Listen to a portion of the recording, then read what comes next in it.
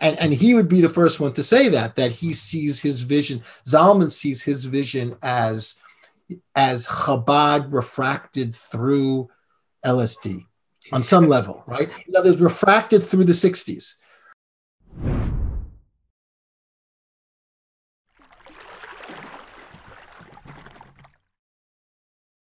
Before we get before I read your professional bio and CV, I just want to say personally, as someone who's been reading your works and deeply enjoying them, just a hakar satayva, a debt of gratitude to you for the tremendous scholarship and the tremendous work you produce.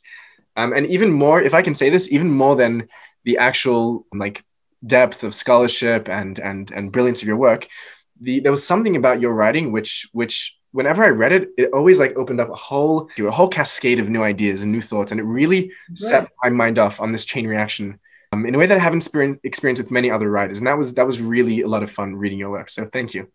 I appreciate that. I mean, the truth is that a lot of people who are scholars really don't pay enough attention to writing and as a craft. And so I try to, so I really appreciate that. That's really cool.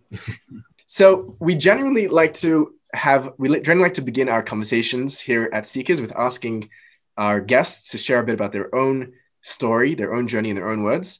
And before I invite you to do that, which I'm eagerly looking forward to, I just want to give a sketch of perhaps what topics we're going to be looking at during the conversation as we discussed in email. So we hope to be able to talk about the intersection between Jewish theology and other theological traditions on the important questions on incarnation and apotheosis.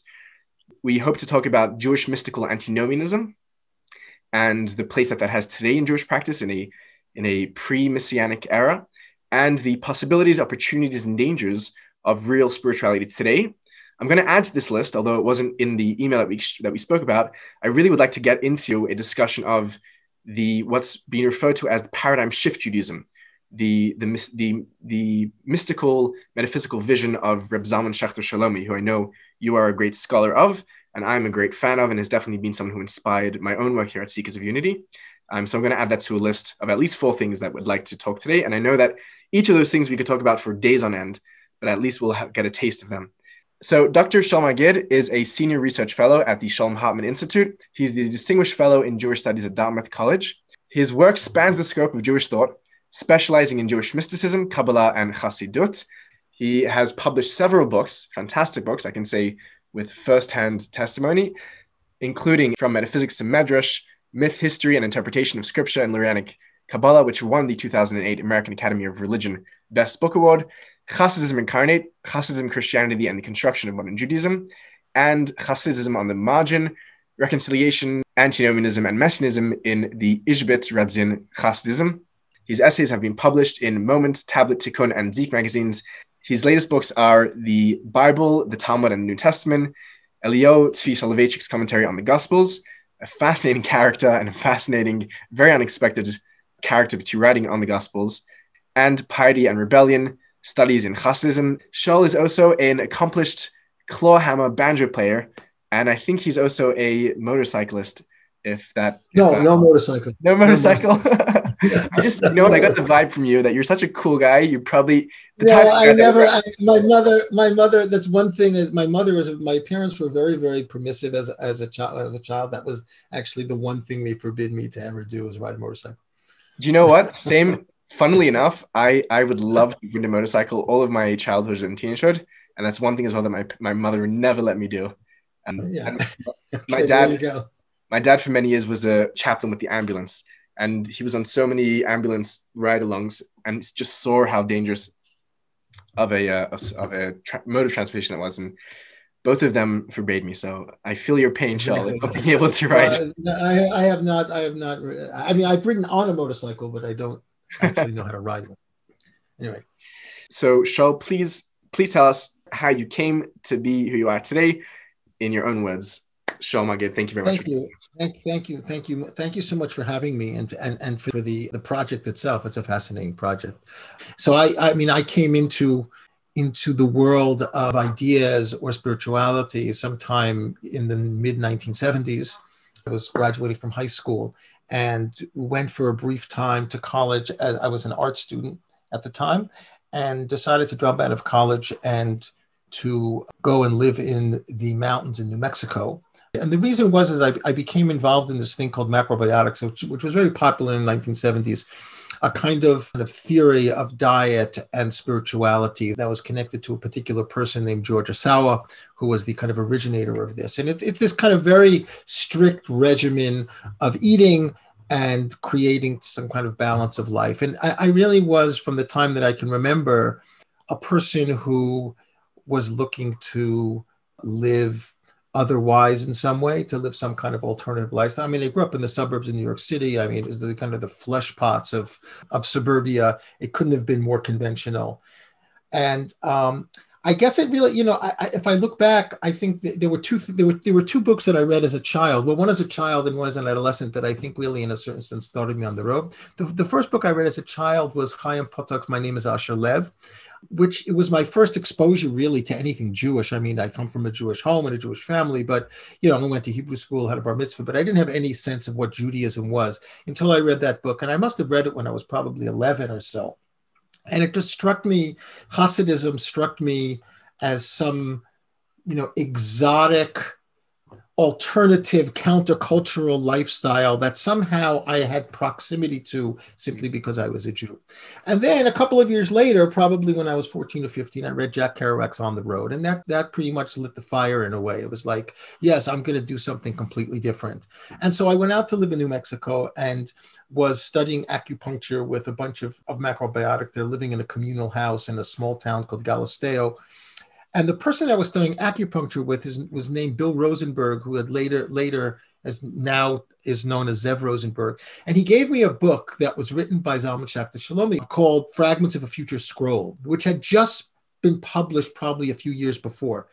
And that book really, in a certain sense, changed my life. When I read that book, I said, okay, I'm going to, get in my VW minibus, drive back to the East Coast, and I'm going to work and make money to go to Israel. I just decided from reading Zalman's book that, this is where I was going to go. This was my next thing, which I did. I went to Israel, and then I over the course of hitchhiking around the country for a few years, because in those years, in the late 70s, Israel was pretty open as a society. You can really hitchhike anywhere and live very cheaply and so on. And I ended up falling in with a bunch of guys who were studying in yeshiva. I had no idea what yeshiva was. I had no idea what halacha was. I had no idea what Shabbat was, really nothing. And I just basically couch surfed with them for a while, started attending yeshiva. And that pretty much was the beginning in a way. I mean, I just fell, in a certain sense, fell into it. And then I met a person who became a very important teacher for me named David Din. David was a very close teacher of mine. And he really introduced me into a very kind of idiosyncratic kind of, I would call it monastic Hasidism, that was really connected to Hasidism as a particular kind of spiritual path. And I lived there for a while, studying in yeshiva, ended up moving to Jerusalem, to Israel. And over the course of the next 5 or 6 years, living in the Haredi world, I started to feel more and more alienated from the Haredi world. I felt like the questions I was asking weren't the questions that they wanted me to ask. And so I slowly kind of made my way out until I decided at one point, one Erev Shabbat, living in Zichron Moshe, which is a neighborhood in the back of Geula, that I was going to go into a barbershop and cut my payas. That was like a big thing. So I went into this barbershop, Erev Shabbos, and there was this Moroccan, barber. And I just said, he wouldn't do it. He refused to do it. It was like, I'm not taking responsibility for this kind of. Eventually he did. And over the course of a couple of years, I started to make my way slowly out of the Haredi world and into a more kind of modern world, and also kind of drifting to the university. Somehow the university felt like it was a place that I could really continue to explore the things that interested me, but I didn't have to do it within the confines of a community that I felt more and more alienated from. So I ended up making my way to the university, making my way to the Shalom Hartman Institute, which was an institute of study at that point. And then, found my way out of the world. But, funnily enough, as opposed to a lot of other people who leave the Haredi world after going in, I remained very attached to the the texts. I remained very attached to the ideas. And I eventually ended up coming back to the US to pursue a doctorate in Jewish studies at Brandeis. And during that time, or a little bit afterwards, I reconnected with Zalman Schachter. When I reconnected with him again, I suddenly felt a real affinity. I felt like I really needed to kind of get at what his project was. You know, the interesting thing about that connection is that David Din was once Zalman's secretary in Winnipeg in 1965. So it was this strange kind of closing of a circle for me, anyway, coming into that world through David and then coming back to Reb Zalman. And then, you know, I wrote a doctorate on Ishbitz Radzin Hasidism, in large part because I was introduced to it through Shlomo and Zalman. And I really came to Brandeis to study philosophy. I really didn't come to study Hasidut, but I just kind of slipped into Hasidut just because it was what I knew. And it still pulled me in some way. It still pulled me. I couldn't really sever the ties. So I ended up just putting the energy into writing this book on Ishbitz Radzin, which has this very kind of oblique notion of antinomianism or a tension with halakha and spirituality, which I think I've always kind of experienced from the beginning of my journey until today. Thank you for sharing your journey with us. What's fascinating to me and what's jumping out from your story is your place as kind of this marginal Jew, to use a term from, was it John Mayer, the New Testament scholar, where you grow up in a community which is not exactly in touch with deep Jewish values and spirituality, yet you find yourself drawn to that, and then you move into that community as an outsider, and you still feel like there's something there which is attracting to you, but not quite who you are. And then you find yourself in the academic world looking for something more, thinking you're in something more academic, but then bringing back your Hasidic, past and passion into the academic world. You're kind of, it seems like in whatever position you are, you're kind of not exactly doing what is expected of one in that position, and kind of trying to unite and merge those worlds as you travel through them. Yeah, it's I don't know if I would call it kind of being radicalized as a youth in some way. That may be a little bit earlier than when I came in, but certainly I was committed to unconventionality. And I saw the Haredi world as unconventional. I saw it as a counterculture. But then when I entered into it and I began living in it, I realized, something, these people have conformists just like the people that I grew up with, except their conformity, it just looks different. You can find some really interesting unconventional figures in that world, like you can find in any world. But I think my disappointment with the Haredi world was that, in a certain sense, it was as normal as any other world. It just had a very different set of values. Now, that's not completely true, because I think there's something about the Haredi world that is kind of it's kind of anti-materialistic. And that's certainly different the way from the secular world that I came from. It places a certain kind of emphasis on spirituality as a value. But in other ways, Haredim are people just like everybody else. So I guess I felt a little bit disappointed because maybe I came in with unrealizable expectations.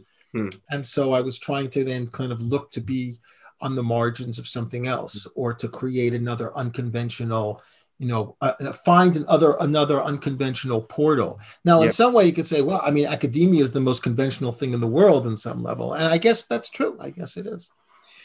My sense from your writing is that although you're writing from within the academic paradigm, and you're writing as a professor and as a chair and as an endowed scholar and very conventional in that sense, there's still a sense where you're writing as an academic betrays something of your own internal search and uncomfortableness with the status quo. And perhaps as a objective scholar, one is not supposed to betray those feelings. But my sense is that there's something in your writing which is really striving for a real sense of spirituality, of immanence, of transcendence, of something, of a new vision, perhaps, within the systems that we have. I think that's true. And I'll say that it often happens, not always, it sometimes happens that I'll write some kind of an essay in Hasidism or Kabbalah or something for an academic journal, and I'll send it to an academic journal. And they send it out to peer review, blind peer review. And sometimes the readers' reports will come back and say exactly what you just said. Like, well, this is not really a kind of standard academic article because it seems like actually the writer is really interested or invested or, has a particular agenda or something like that. And I think they're right. Sometimes the journal accepts the article and sometimes they don't. But I think that observation is accurate. Good, very good. And because we have the luxury of not being peer reviewed here, we get to speak freely. And I would really love to, through the questions that we opened with, to really explore what that new vision is and what it means to you and how it can be articulated to a 21st century person. Yeah, I mean, I think that anything that I would say in response to that is in some way derivative of Zalman Schachter-Shalomi's project. I mean, I think I really began in writing American Post-Judaism, which is really kind of it's kind of an ode to him in a lot of ways. It was dedicated to David Din, my teacher, but it really is my particular way of understanding what he was doing and what he's about. And he and I had a really long, interesting conversation about the book after I sent it to him and he read it, because there were parts that he agreed with and parts that he didn't agree with, and he has a different approach that he often used to tell me was his approach was of a pastor. He had a pastoral approach. His interest was people, really. And he wasn't really interested in the metaphysics. He wasn't really interested in the theology per se. But I think I'm not convinced that's actually true, since he wrote plenty of fascinating theological and metaphysical things. I think that it's really based on, for me, the counterintuitive notion that Judaism after the Shoah has to become more expansive rather than more insular.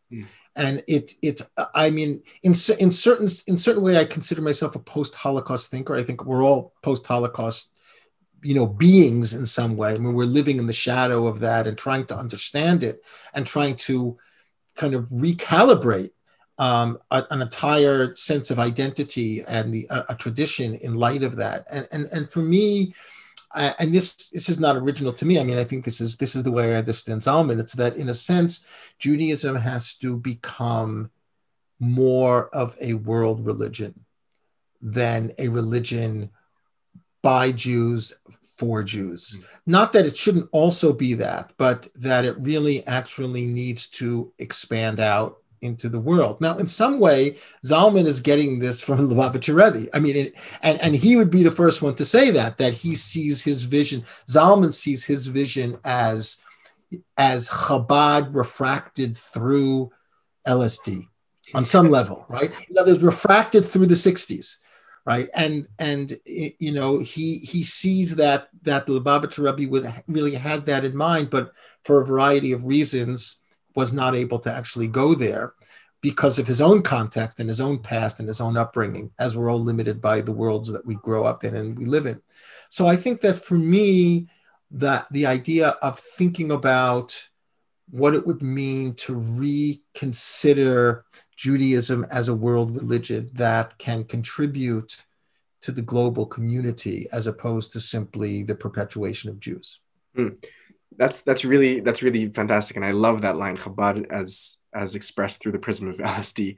For the sake of the audience here, who are both Jewish and Muslim and Christian and Buddhist and Hindu and secular and atheistic and agnostic, would you care to share a bit about who Reb Zalman was, who he was to you, and how you would perhaps capsulate the core of his teaching and his philosophy? Unfortunately, I don't think most people know who Reb Zalman was or what he had to. Right. So he was, he was born in Austria. He of a fairly traditional family with ties to Hasidism. He had a strong kind of connection as a child and through school to Hasidism and to Chabad Hasidism. And this is before the First World War. So this is in the 1930s, and he ends up he ends up escaping through a DP camp, escaping the war,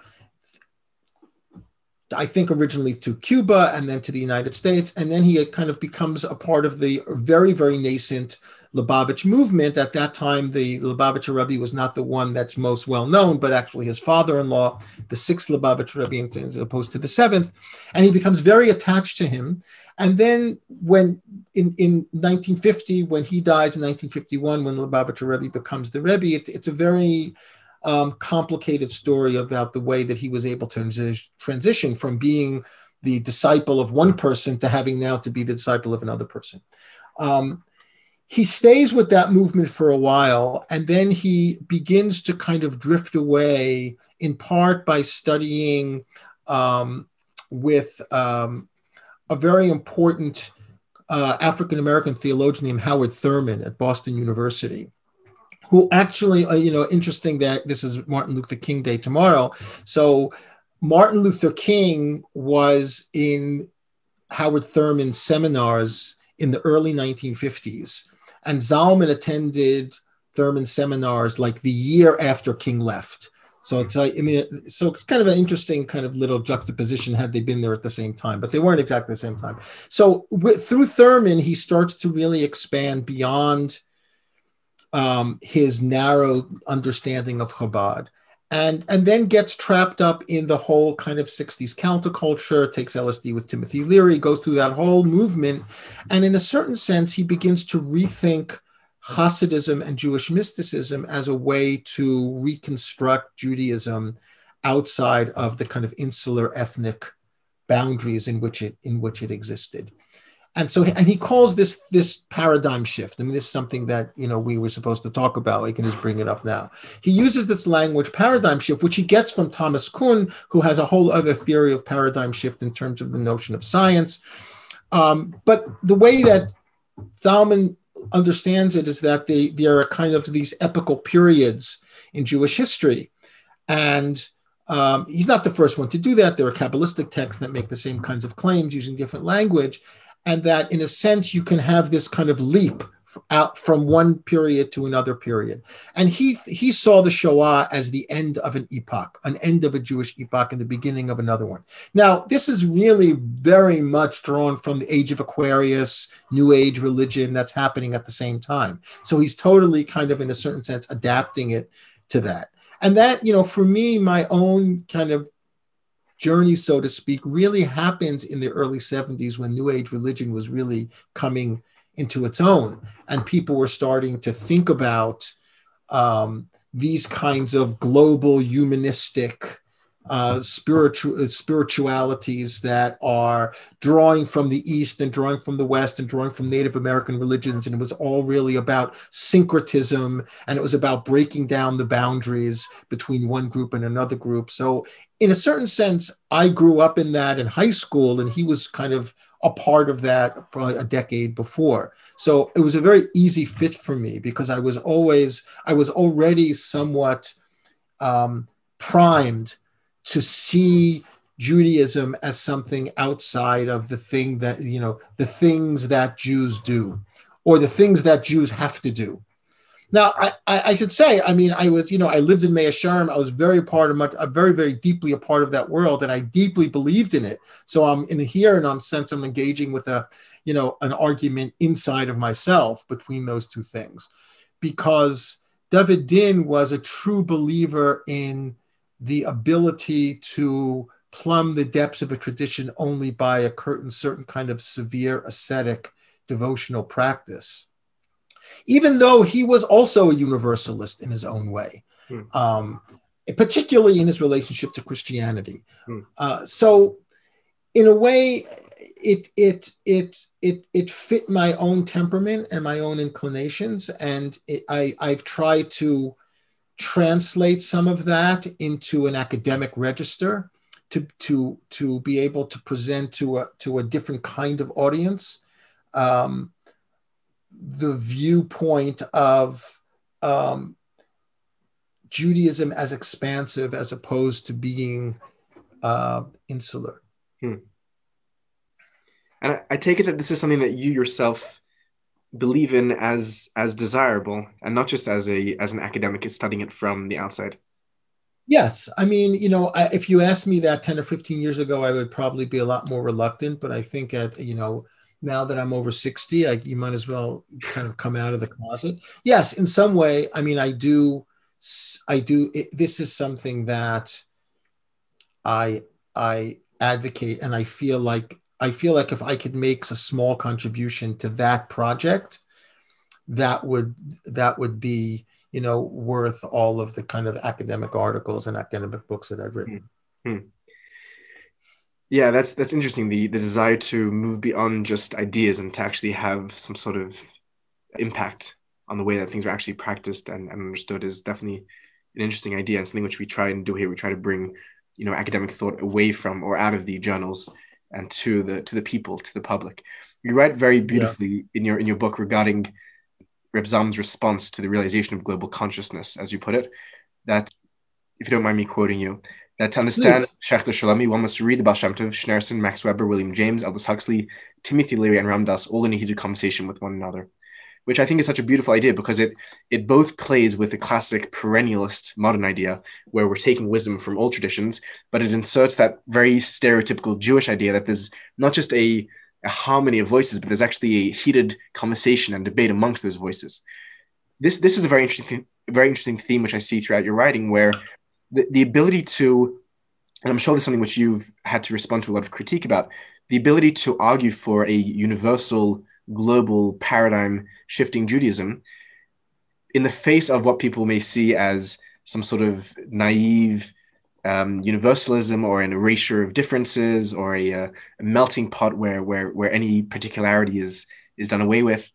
How does one live a religious life, whether they be Jewish, Christian, Muslim, Hindu, whatever it is, in a way that's deeply true to their own tradition and yet deeply true to the collective reality that we're all here on planet Earth together, a collective divine being? Yeah, I think that is the operative question that I think certainly Judaism struggles with, perhaps in a way that's distinctive from some of the other religions which aren't as kind of ethnically rooted or ethnically based. I just don't want to say that line about Rav Zalman. I mean, lately I've been going through some of the more recently published stuff by Hillel Zeitlin, and in Hillel Zeitlin's work, you see the same actual thing. You see that it's the Baal Shem Tov, Nachman of Bratslav, William James, Rasputin, Lev Shestov, right? Jung. I mean, he's really, in a certain sense, Freud, in a certain way, he maybe is really one of the earlier people from that period who simply was not willing to limit his exploration of spiritual traditions, even though he remained kind of deeply committed to the one that he was born into. So I think in a certain sense, Zalman is in a certain way like Hillel Zeitlin 2.0 or Hillel Zeitlin post-Shoah. I mean, tragically, Zeitlin was killed in the Holocaust. So I just want to kind of make that point. I mean, that in a certain sense, the particular universal question which exercises everyone from Franz Rosenzweig to Martin Buber to Manuel Levinas, I mean, all of these things, everyone is trying to kind of make sense of that. And I think all of the ways in which they make sense of that are productive. They don't actually resolve the tension, because the tension itself has to exist. It's embedded, it's baked into the very thing. It goes back to the Hebrew Bible, really, in terms of the relationship between the self and the community and the ethnos and the world.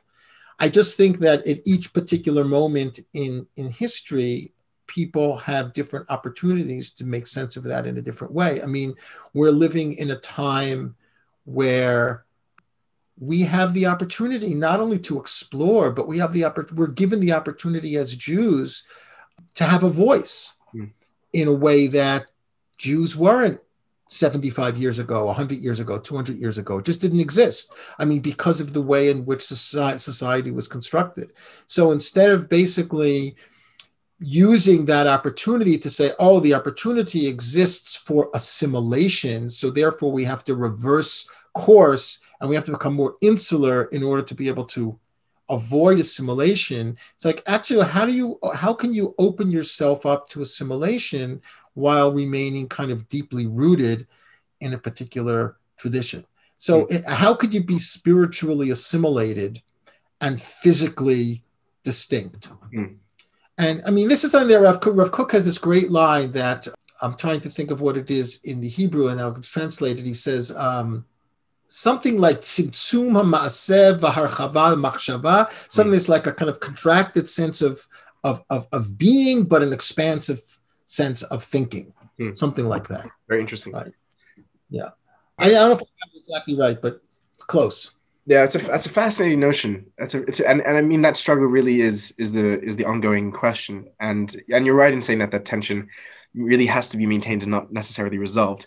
What I'm finding as I'm studying the world's mystical traditions is that what really unites them is their deep metaphysical convictions, where one would perhaps believe that the similarities are in the external. As you know, the more one gets into the essence of the tradition, if we can use such a term, the more one sees a commonality in the core. And I think that's something which Reb Zalman was definitely, and Hillel Zeitlin, and all the modern perennialists have really been pointing to. And I'm curious to know if you could highlight for us what you feel are the core metaphysics of Jewish thought as expressed through that paradigm, and how they would relate then to the rest of the world's mystical traditions in a way that does lead to a unitive, connected place.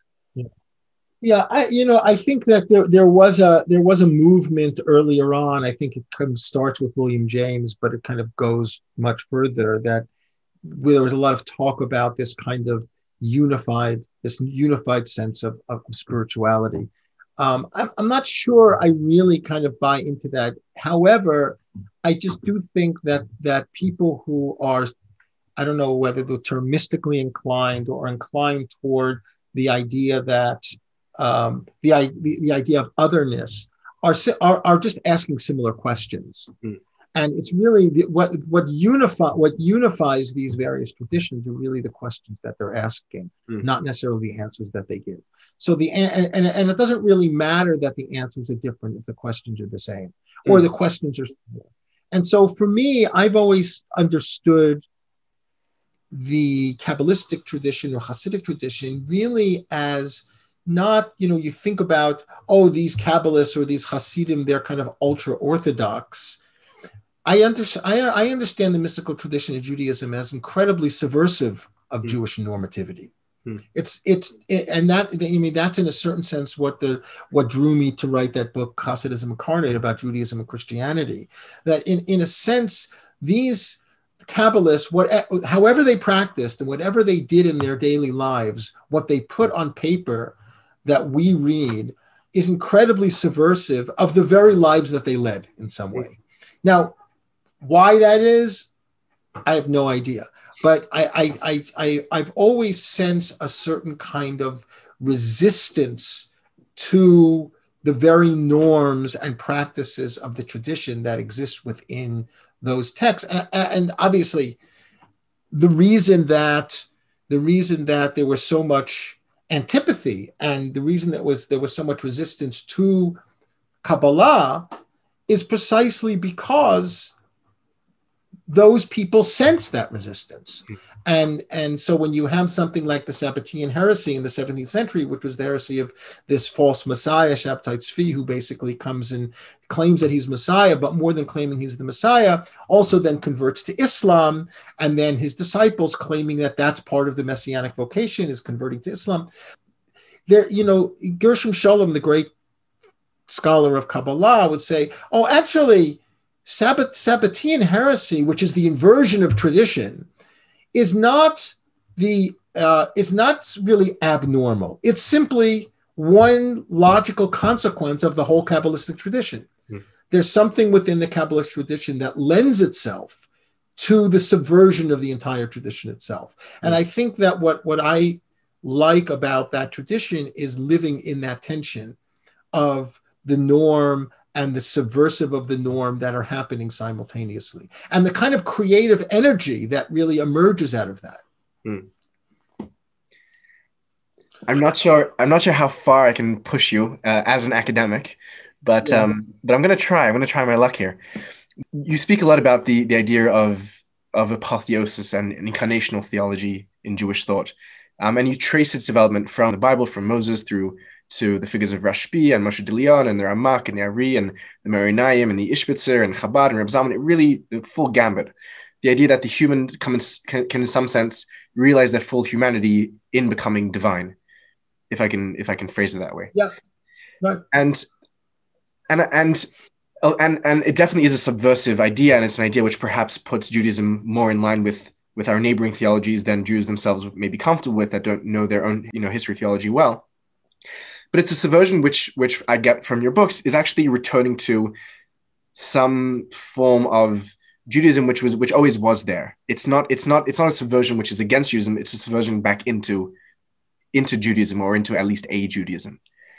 And I'm wondering, beyond the theological and historical and scholarly, jargon and text and proof texting, I'm wondering, what does this idea potentially mean for someone living today in today's 21st century, post-Holocaust, postmodern world? Is there a sense that this theological, very antiquated and very poetic theological notion has meaning for an average human today? That's a good question. I think the average human may not be necessarily a seeker, in the sense that not everybody is dissatisfied with the very kind of nature of their own existence, such that they're going to really be seeking something else, something beyond. I mean, I think that one of the things that I wanted to get across with that idea is, first of all, the very notion of the deification of the human being, or incarnation, or apotheosis, or theosis, or whatever it is, either God becoming the human or the human becoming God, which really stands at the very center of Christianity, obviously, is simply not an idea that's antithetical to Judaism per se. I mean, it's a path that Judaism thus has not taken, and maybe in part because other people within Judaism took it and then took it outside of Judaism. But the very idea of the aspirational idea of divination is something I think is really embedded entirely in the scriptural tradition. And therefore, to see Christianity as somehow categorically other than Judaism, I've just never felt comfortable with.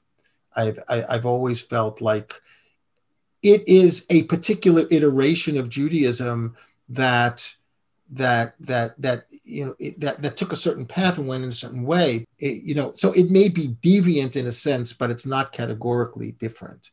And this really kind of brought me to the book I wrote on Eliyahu Tzvi Soloveitchik, who's this 19th century Lithuanian rabbi from literally from the belly of Lithuanian Judaism, who just decides that, no, there's no difference between Judaism and Christianity. And then he writes this Hebrew commentary to the New Testament to try to prove that. Now, whatever one may think of what he did and what the book is and what his interpretations are, I think that I felt a kindred spirit when I discovered him. I felt like, oh yeah, I think the same thing. He was able to garner his entire Talmudic training in order to be able to make the argument that he made. But I still think that and this goes to your question, that there is a kind of belief in, I don't know if I would call it Jewish exceptionalism, but Jewish otherness, that somehow all of these other things, whether it's Christianity or Islam, just within the scriptural traditions, they are antithetical to Judaism. Not only are they other than Judaism, but they're antithetical to Judaism. And I think the idea of what would it mean for the human being to aspire to become a divine being in some way, or even the divine becoming human, it does not kind of like rub against the grain of the tradition as I see it. And I think that you see that among the Kabbalists, who are able to play with that idea of what is the tzaddik exactly? What is the son? What is this notion of, B'nai Elohim, or the sons of God? What did that terminology mean in the prophets? What can I think one of the things that one of the ways it could be useful is to say, look, on some level, we're all on the same path, right? By all, I mean all people who are seeking something like this. That we're all basically asking the same questions. And we have a lot to learn from the ways in which our various traditions have chosen to answer them. This is not to say, oh, let's be just comparative religionists, right? Or that all religions are the same. It's not saying that. It's saying that we're all basically working in the same direction. And Judaism has garnered an incredible amount of wisdom over the course of its history in order to grapple with these questions. But these other traditions have done the same thing. And in some way, I think that I've gotten a lot from Reb Zalman to say that it's not about comparison. It's about being open to a certain kind of syncretism. Yes, we can learn from these practices. We can learn from these ideas, not just to say that two religions will sit down in some kind of ecumenical congress and say, okay, let's talk about the things that we share. No, let's talk about the things that we don't share too. And let's be able to kind of grapple with the plethora of ideas that we carry with us through the traditions that we have in order to be able to, continue the journey. Yeah. So I think the case that you made so eloquently now and so abundantly eloquently in your books is a very important one.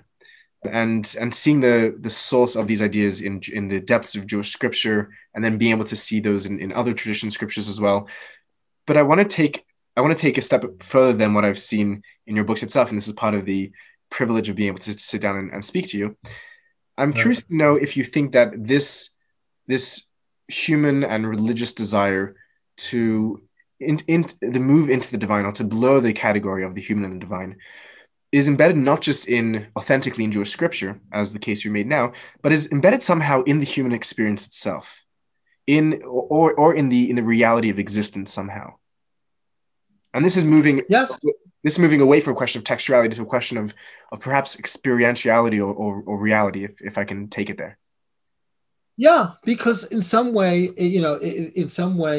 we human beings create this idea of God, or one God, or many gods, or whatever, and then we want to imitate that, our own creation. So in a certain sense, it's like this reification, right? We're taking an idea about what we want to be, and we're making it something out there, and then we try to become it.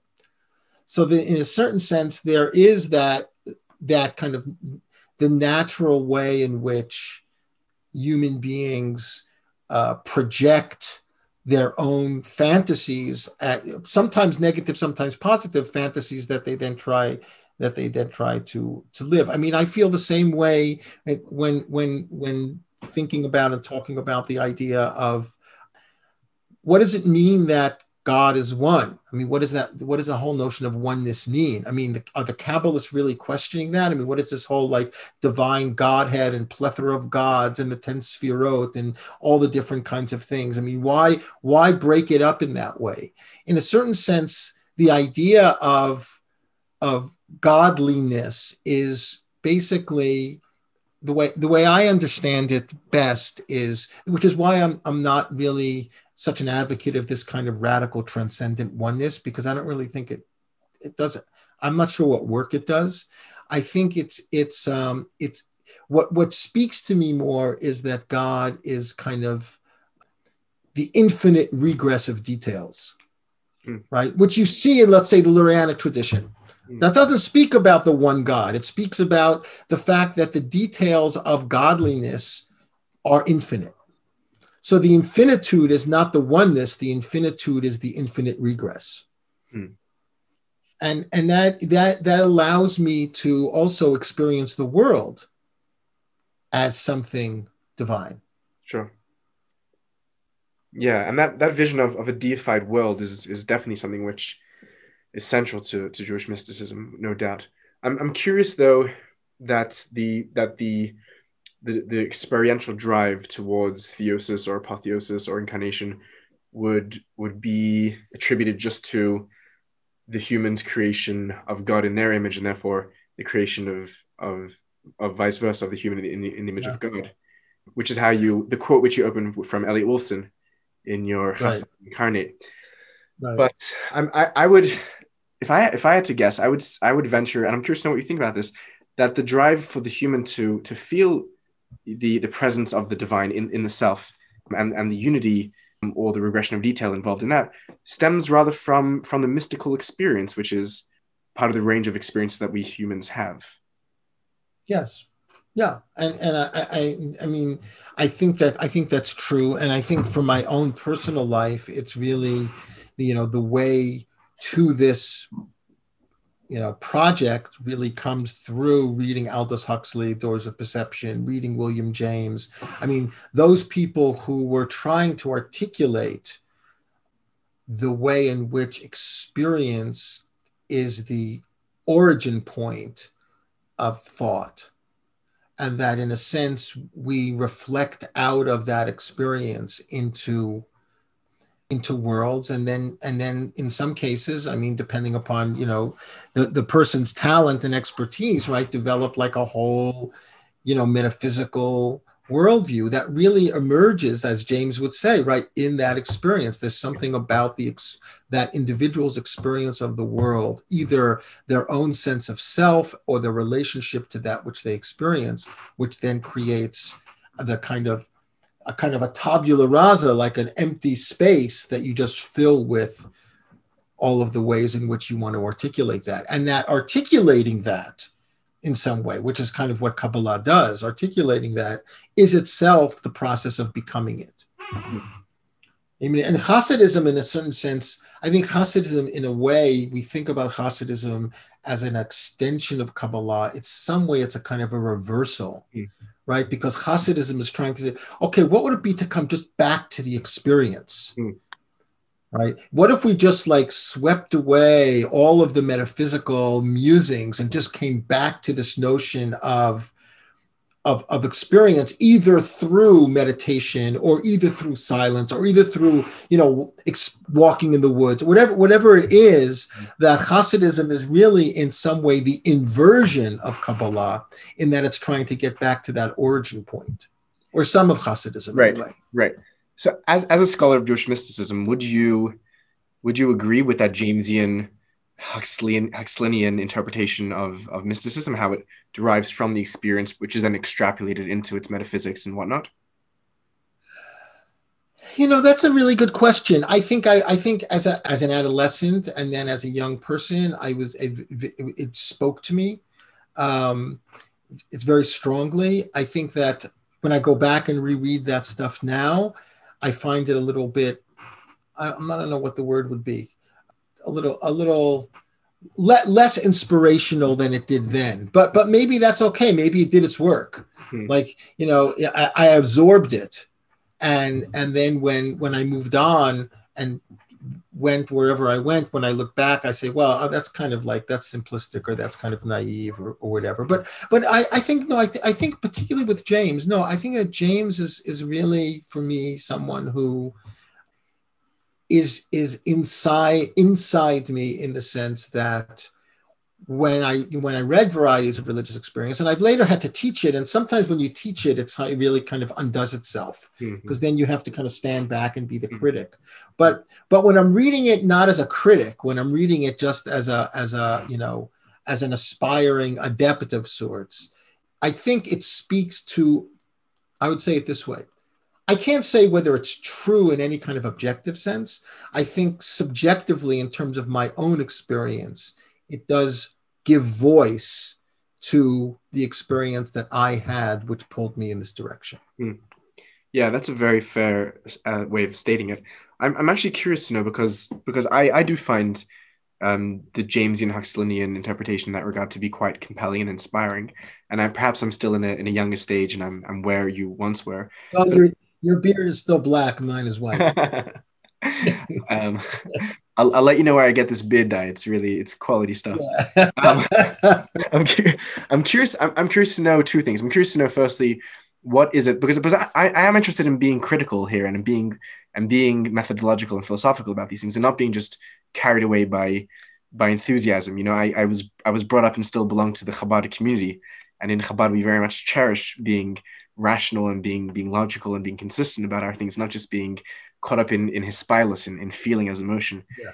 um, which may be part of Chabad's, superiority complex, but we'll leave that for a therapy session. But Right. I'm curious to know. What you find today, being a scholar and a professor, to be simplistic or naive about those positions, and perhaps what would be a better.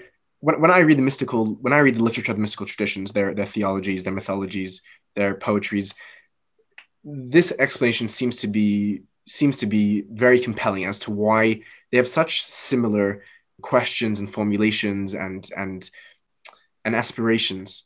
So I'm curious to know both what you find simplistic about it and what perhaps may better explain the deep commonality, which I think there is across the literature of the world's mystical traditions. Yeah. I think, in some way, as you were talking, I was thinking of Rilke and a number of different poets of that genre who I think in some way capture a lot of the experiential component of, particularly with Rilke, the experiential component of being in the world that easily translates into these kinds of traditions. But I want to go back to, in a certain sense, when I kind of hang out in the more, let's say, Jewish renewal circles, which I love doing, and there are people there that I really love and cherish, and I feel very close to. But I feel sometimes for my own taste that there's a certain almost commitment to the experiential at the expense of the rational or intellectual, which I find somewhat limiting, or dissatisfied. I feel dissatisfied. Like I can't really totally buy into it. I mean, the beauty of that experiential expression, whether it's in art or whether it's in music or whether it's in teaching, is there. But there's something that I feel I'm not exactly sure what it is, but something that I feel it doesn't go deep enough because it lacks the kind of intellectual and contemplative component. And yet when I'm in the academy, I feel just the opposite. I feel like all of that rigor and all of that, the intellectual energy is in full gear, or in high gear, I should say. And it's working at the highest possible level, but it misses, there's something that the experiential component seems too dangerous, because it would demand a certain kind of compromise of intellectual rigor. I mean, you see this breakdown in certain philosophical thinkers, I think, like Martin Heidegger as an example, who it was able to try to puncture the hyper-rationalism of the kind of Kantian world that he kind of inherited, and to create some kind of other, philosophy of being, or Buber's kind of dialogical thinking. In other words, there are philosophers that are trying to actually bring those together. But I think that the academic enterprise is committed to shelving the experiential and the personal to some degree, because it would compromise the intellectual rigor that's required to do the work that it wants to do. And I think in some way I understand that. I think there's something to that intellectual work does require a certain amount of intellectual intensity that would be compromised in some way by the emotive. But I mean, for me, I guess, as many people are trying to kind of combine those things and create something from a combination of both the personal, the subjective, Yeah. as well as the intellectual. Yeah, that's a very interesting point, and I wonder if the experiential is necessarily conflated with the emotional.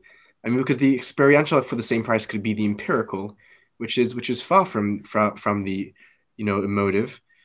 The way there's a very great definition of mysticism I came across from Peter Moore, I think it was, who says mysticism comprises of experience, theory, and practice. And I see in the great mystics of all traditions a capacity to unify their empirical experiences of reality, which is subjective, granted, with really incredible, rigorous, intellectual, philosophical thinking. I mean, names like Meister Eckhart and Ibn Arabi and Shankara and Garjuna and the Rebbe Rashab, like just great people that have profound experiences and are not sloppy in their philosophy as a consequence, but find a way to unite that and to channel that into their practice, into their ethical practice. And this is something actually that I have here. You wrote yourself in Between Paradigm Shift Judaism and New Hasidism, that beyond just the call for a Jewish social gospel, that there's also a need to present a new metaphysics, that one that conforms to a theory of multiplicity surrounded by divine unity, which is a beautiful expression. Thank you. When this new metaphysics is in place, a new practice can emerge that confirms to the paradigms and the parameters of a new theological system. That there's a need actually to take that experience and push it through and process it into a metaphysic, which can then lead us to an ethic and to practice, to the betterment of society. So I'm curious to know if necessarily incorporating the mystical experience into one's study and exploration of mystical theory is necessarily detrimental, or perhaps can be seen as more of a holistic perspective to bring to a unification of theory, experience, and practice. I think, I even more than that, I would say that the great thinkers of the world in all civilizations are those people who were able to do precisely that. I mean, in a certain sense, it makes, it's the difference between a kind of a good philosopher and a great thinker, who are a person that would be able to do that. And I say that not only people like Rumi and Meister Eckhart and the Baal Shem Tov and people like that. I would also say someone even like Freud, who was able to go deeply into the human condition and try to understand it in a particular kind of way. And I think it's the good thinkers and the good creative beings are people that live in one of those two. I mean, obviously it's always kind of mixed, but I think it's the great ones who are able to actually bring those out. I think the Hebrew prophets is another example. I mean, and it's really I think the difference between good literature and great literature too. I think it's precisely that admixture between subjectivity and emotions and reason and the intellect, that when that mixture hits a particular chord, it explodes. And you can see that in someone like Rilke, and you can see that in someone like Picasso. I mean, it's not only in letters, it's also in visual art. So that's the key. But most of us don't merit that kind. It's really a zchut. I mean, it really is a gift, right? I mean, in a certain way, the idea of zchut, which is kind of merit in Hebrew, I think that zchut really best translates as gift. It's a gift. People have that gift. And if you have that gift and you put it to use, I think Nietzsche is another person.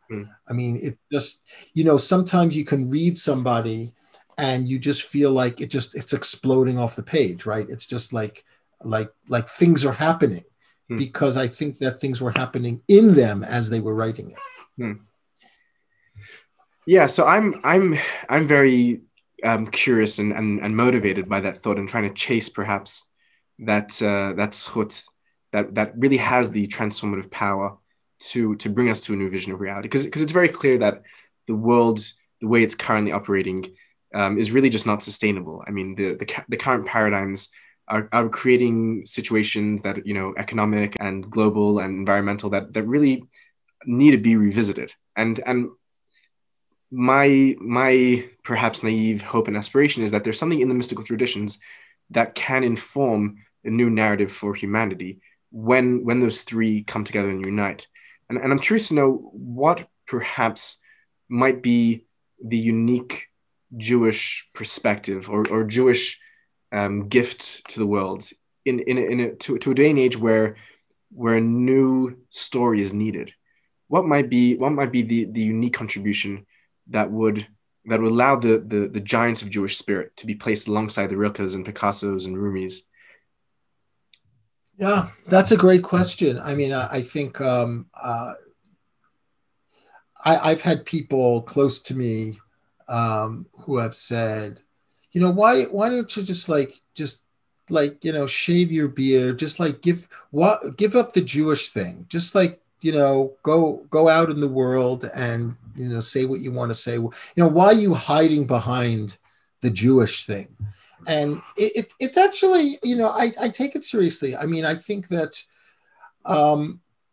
we're only on this planet for a limited period of time. And I think that for whatever reason, I've kind of thrown my lot in with the Jews. I don't know exactly why that's happened. But I think it's happened. And I don't really feel that it's so much of who I am. It's so much a part of who I am that I don't think I can really be who I am without it anymore. Whether that's a good thing or it's a bad thing, I don't know. But your question is really, in a sense, the question: what do we have to offer the world? And I think that is the question that that exercises me and that kind of pushes me forward. I mean, there's a lot of things. Obviously, we can talk about all kinds of things. We can talk about the Hebrew prophets. We can talk about, people say, oh, it's monotheism, but I don't know, monotheism. I don't even know what that means really. And why is that the best thing? Why is it better than something else? I don't really know. People killed each other for monotheism and they killed each other without monotheism. So I'm not sure how monotheism has resolved that problem.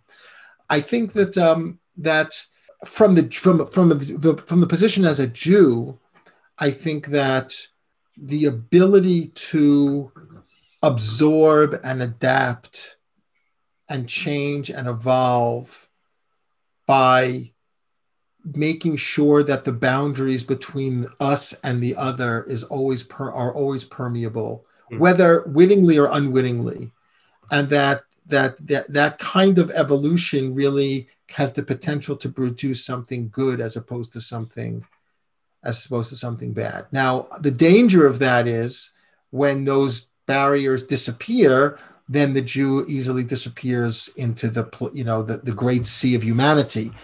And yes, that is the actual operation. That is the occupational hazard. And so people will say, oh, well, let's create a nation state, or let's, go inward, or I understand the impulse, the fear, but I think that's precisely the challenge. I think the challenge is to be able to actually be a universalist without erasing one's distinctive notion of self. And it's what pushes me forward, and the reason why I feel like I can't write about Judaism without also writing about and thinking about Christianity and Islam. Like, I don't think you can think about Judaism in isolation. I don't think Judaism was meant to be thought in isolation. I don't think it ever was in isolation. I mean, there's some mythos that it was, but I don't really think that it ever was, nor should it be. And I think that, in a way, my view about where the Jewish world is going now, I mean, Jewish world, whatever that means, is in the opposite direction. And it's trying to create difference, and it's trying to create opacity, and it's trying to create, and it's doing it in all kinds of ways. It's doing it religiously, it's doing it politically, it's doing it in all kinds of ways. And I'm fighting against that tide. And that's basically, the rest of the time I'm on this earth, that's probably what I'll do. It sounds like you're trying to live inside that paradox. Yeah, yeah, and it is an unresolvable paradox, and I can understand saying, you know what, I'm just tired of this. I just want to like live out here. I live on 14 acres of land in the woods. I could just play my banjo and it just like relax. But it seems like this drive inside me I can recognize from the time I was 14. Hmm. Hmm. So I think it's like it's what do I call it? It's some kind of one would call it even a disability. Like I can't disabuse myself of it. That's an interesting way of putting it. I want to move on to the last topic, which we set out to talk about, and I think I've taken about an hour of your time, which is generally how much time I take from people before making a request to take more of their time.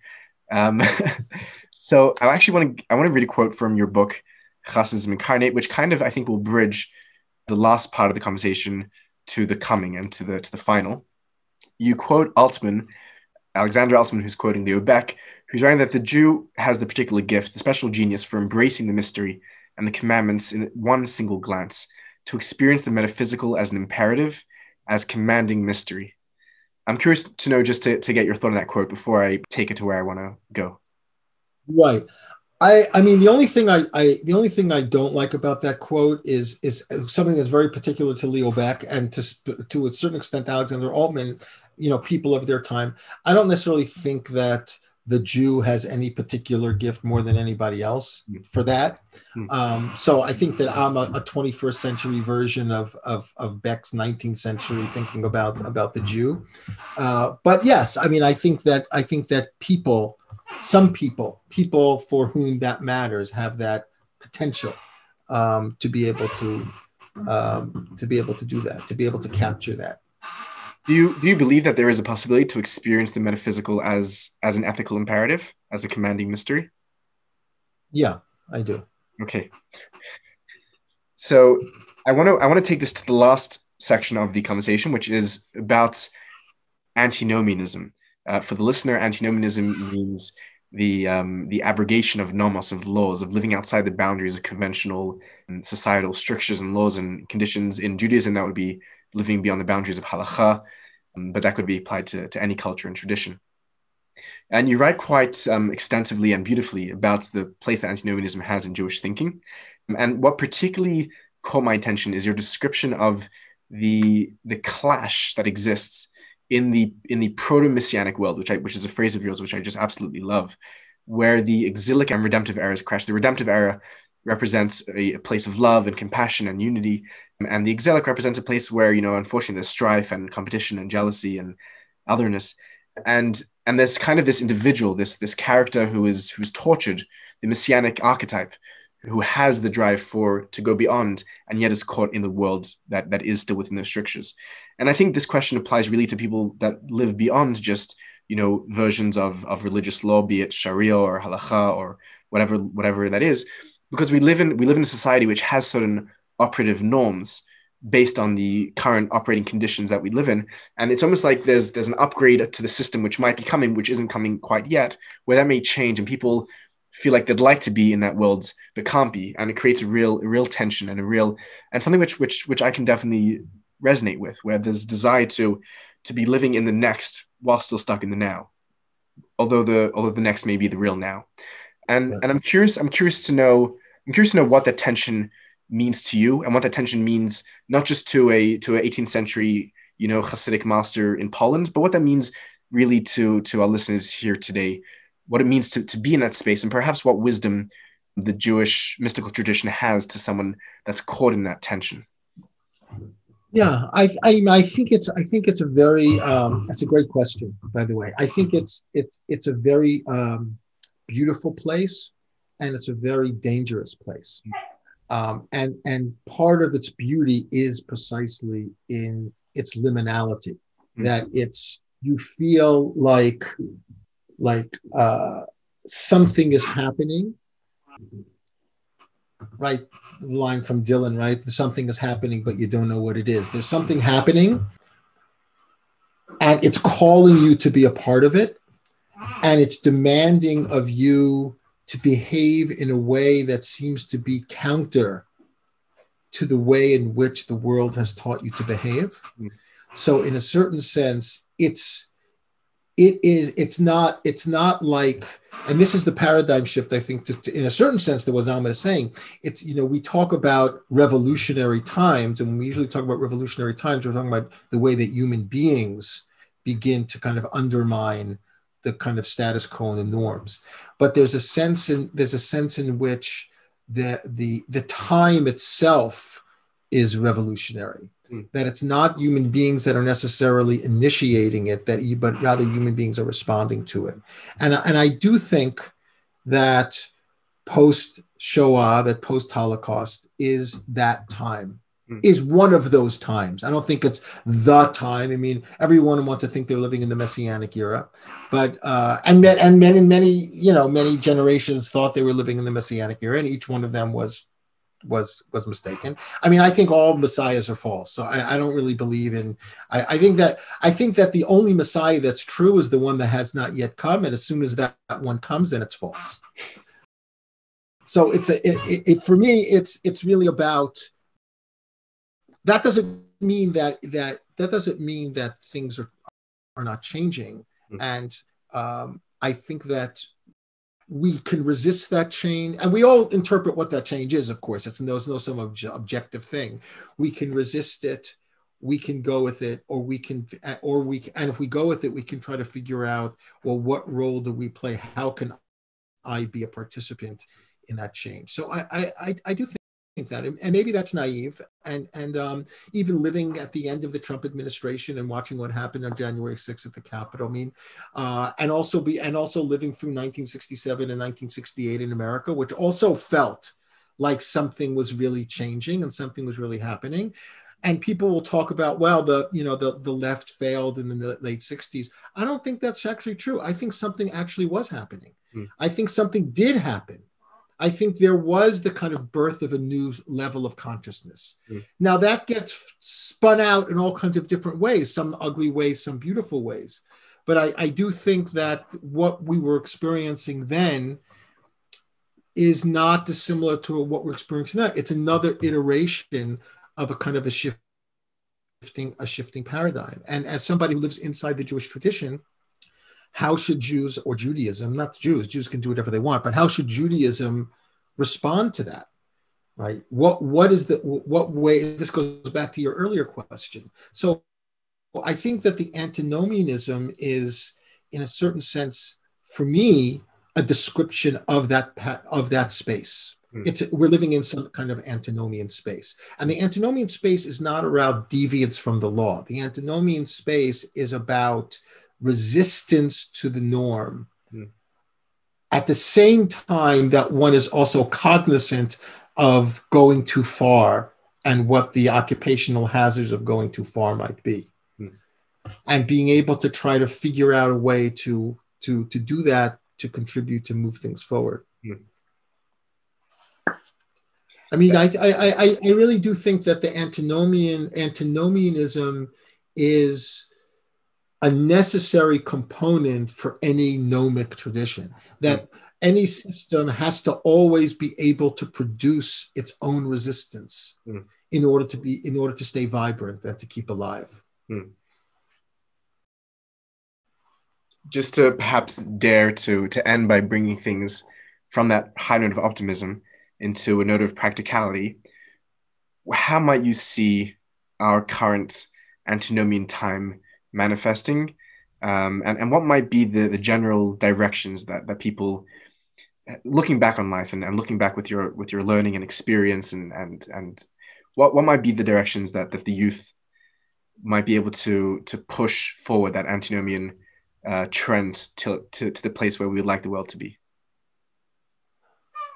That's a really good question. I mean, of late, I've been doing a lot of reading the last week or so about QAnon and the phenomenon itself, which I find actually fascinating for a variety of reasons. As a scholar of religion, I find it fascinating.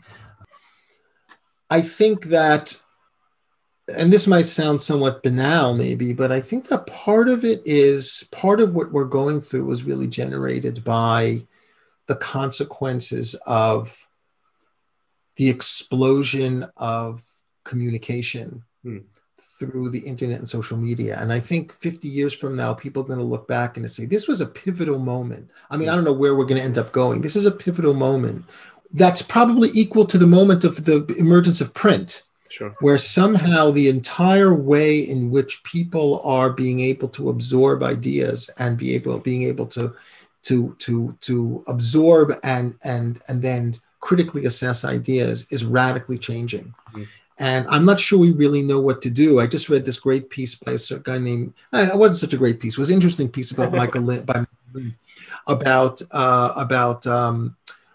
what were the implications of shutting down the president's Twitter feed and then kicking of 7,000 people off of like the power of corporations to be able to now determine who gets to speak and what gets spoken, as opposed to a government.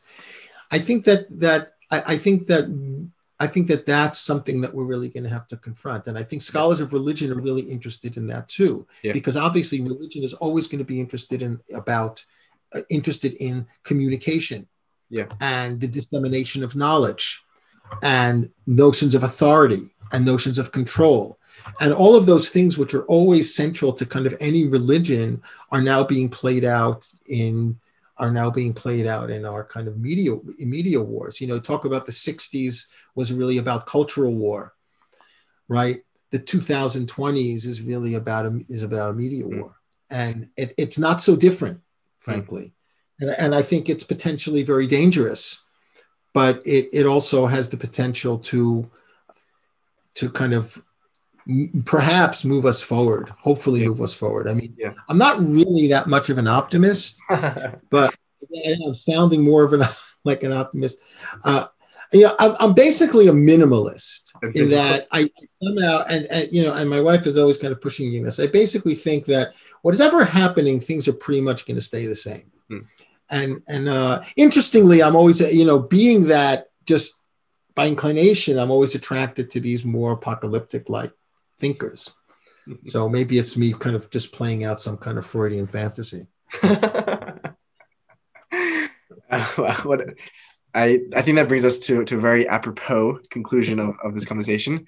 Me bringing my own cultural background, which is the Chabad influence, where the rabbi very much taught that we take any technology and any innovation at our disposal to glorify unity and peace and all the things that stand as values of the divine in our lives. And I hope that we here at the project are able to do that in a bit, and to take academics and take scholars like yourself and bring them from behind the ivory towers and behind the paywalls and bring their wisdom and bring their learning to the public.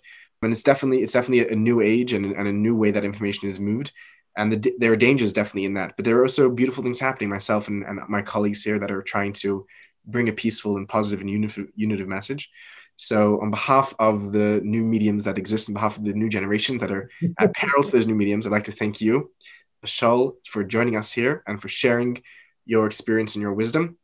And thank you for making the time out of a busy schedule. And we hope to continue to see the incredible work that you produce. And we hope in turn to give you nachas as well from the work that we continue to produce. Thank you. I mean, I just want to say that it is true that a lot of the kind of the dangerous media stuff we're seeing now really is supplemented by really the kinds of incredible things that what you're doing and what so many other people are doing. I mean, the way in which people can communicate now and people have access to knowledge and access to beauty it's really phenomenal. So yesher koach, it's really you're really fighting the resistance. Thank you. Thank you, Shaul, and thank you for coming on. What's up? I really appreciate it. It's really a lot of fun. Likewise. Thank you so much, Shaul. Okay, let's stay in touch. Please. Okay, Zalman. Right.